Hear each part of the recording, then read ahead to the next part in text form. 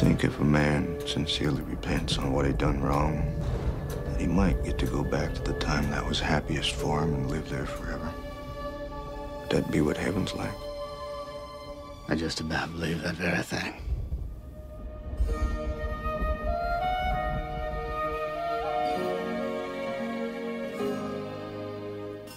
John Coffey, you have been condemned to die in the electric chair by a jury of your peers, sentence imposed by a judge in good standing in this state. Questions? Do you leave the light on after bedtime? I know violent men. I deal with them day in and day out. There doesn't seem to be any real violence in him. Until he kills a couple of little girls. John Coffey is a murderer. I don't think he did it at all. Take my hand, both. You see for yourself.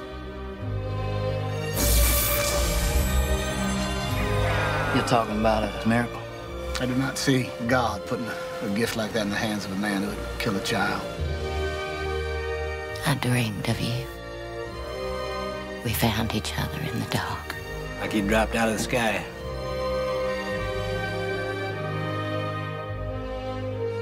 Miracles are funny things. You never know when they're going to happen.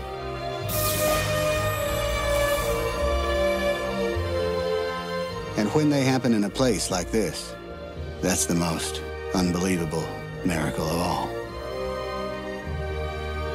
This is the story of a miracle that happened here where I work,